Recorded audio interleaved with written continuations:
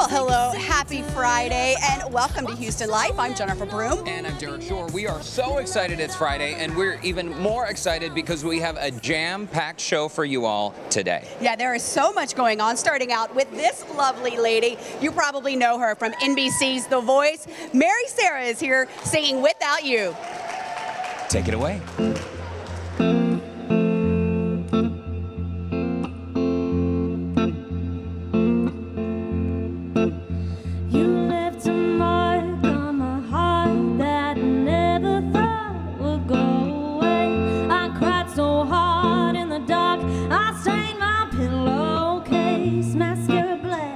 Wishing you'd come back, but that was yesterday. But what a waste. Yeah, I never thought I would, but baby, I'm all good without you. Yeah. Move on, new song that I'm singing to. I gotta throw back, come back, step in my groove. I got these going. The town, red pair of shoes, you bet I do. Joke's on you. Oh, you never thought I would, but baby, I'm all good without you. Without you, I got room to breathe. I'm finding who I am. I finally had time to see that you just ain't the man that I thought you'd seen. You're just not all that I cracked you up to be. No. Yeah, I never thought I would, but baby, I'm all good without you. I've got a move on, new song that I'm singing to. I gotta throw back, come back, step in my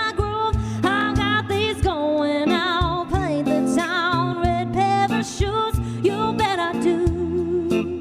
Joke's on you.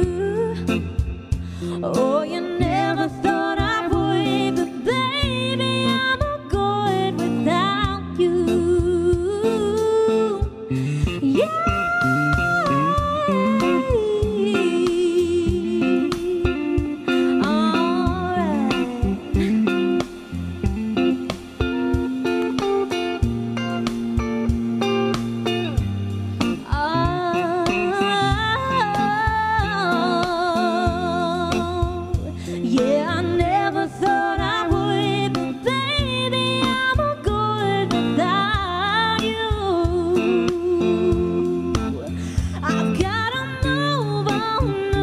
Song that I'm singing to. I gotta throw back, come back, step in my groove. I got these going, I'll paint the town, red pair of shoes, you bet I do.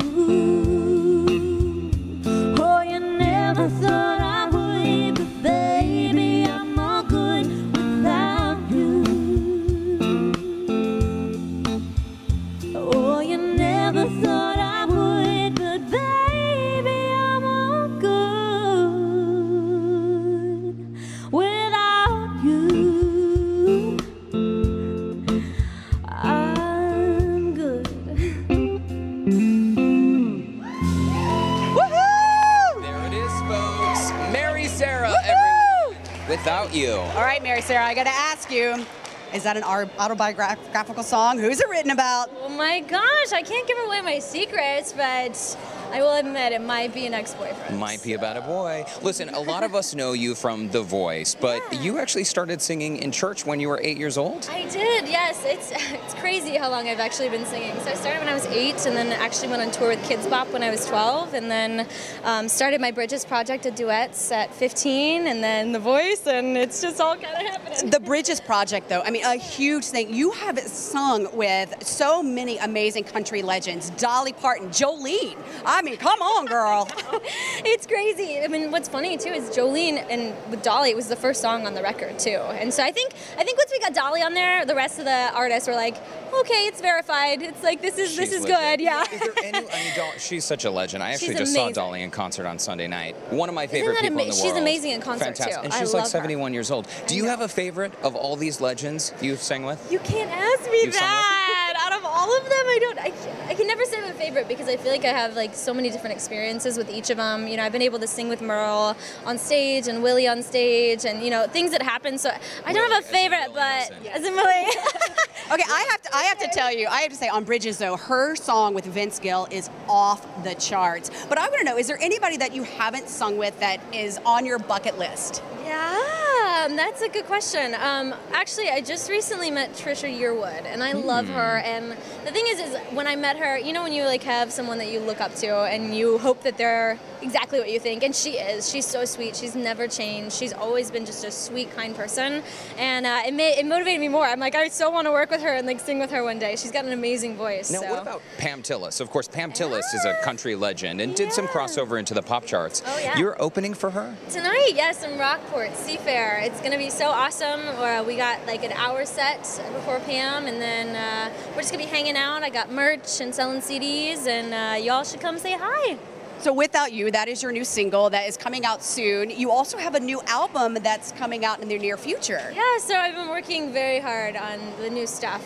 You know, after the show, I went back to Nashville and was like, you know what, my fans really want my music. And so I've kind of dived in, I guess, to songwriting, and really, I don't want to rush it too much because, you know, I don't want to lose the artistry of things, but I want to get some music out there for my fans, so it's going to be coming soon, y'all, so just be patient. And how much of your time is spent in Houston, in Nashville, on tour? Because you seem like your schedule is a little aggressive. You're here live on Channel 2 right now. I know, in the gallery. I'm like, what? Is this crazy. Have all these It's people? crazy. So Yeah. when do you have downtime, or do you? I don't really have downtime, but you know, I love what I do, and I love to travel, I love to sing, I love to meet fans, and so what I do, I mean, it's kind of calming to me anyways, you know, to be on stage and to get to perform, and my band's awesome, I love these guys, to hang with them, but we're super busy, we're flying everywhere, so it's gonna be a crazy journey here, and hope to keep booking more dates. So let's talk about one of my favorite shows, The Voice, that helped to catapult you to a whole nother level. What was it like when you got that 4-chair turn? Honestly, I tried not to go in with too many expectations. So really, I was like, just one chair turning is like, I'm in. Like, I got in the show, you know? And so once Adam Levine turned around, because he was the first one, I was like, I'm done. I got this. I'm good. So I think when I felt that too, it kind of like made me relax and like finish the song without being so nervous. Because when I first got out there, I mean, it's just crazy. It's surreal because it's silent. And I literally like heard my heels clicking on the floor, and I'm like, okay, I got this, like, and see the chairs, and you're like, there are stars behind those chairs, like, it was crazy, and then to have a 4-chair turn was just, you know, humbling, really. Is that the most nerve-wracking moment of your career so far? Because I'm sure for a lot of us regular folks, it's sort of a relief to know that you get nervous, because we all get nervous, right? Always. Well, you know, a friend of mine, Larry Gatlin, he told me that nerves are just butterflies. Wait a minute, that's Larry Gatlin of the Gatlin Brothers? He's amazing, and actually, probably the biggest moment so far that I've been like severely nervous about and I could not get rid of was my first Opry appearance, the Grand Ole Opry in Nashville, and that was like, I couldn't shake it, and I think that's just because it's the Grand Ole Opry. I mean, it's such an honor, and you know, I've gone like 3 times after, and it gets a little easier, but it never changes, and I hope it doesn't, because it is such a stage that is so amazing, and so many just legendary people have graced that stage, and to be able to be in the circle like that is just honoring. So let's talk about this season of The Voice, because I know you have a friend that's competing right now. Yeah. You know, Miley Cyrus and Alicia Keys seem to have really kind of brought a new life to the show.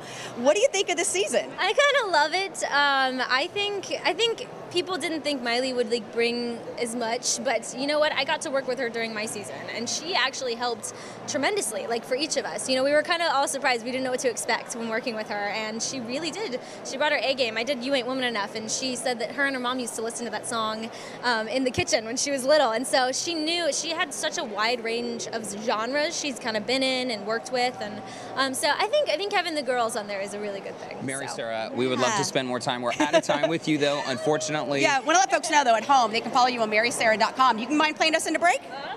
Of course. All right, and coming up next, Houston happenings for your weekend. Take it away. I've got a new song, move on, that I'm singing to. I got a throwback, comeback, step in my groove. I've got these going out, paint the town, red pair of shoes. You bet I do.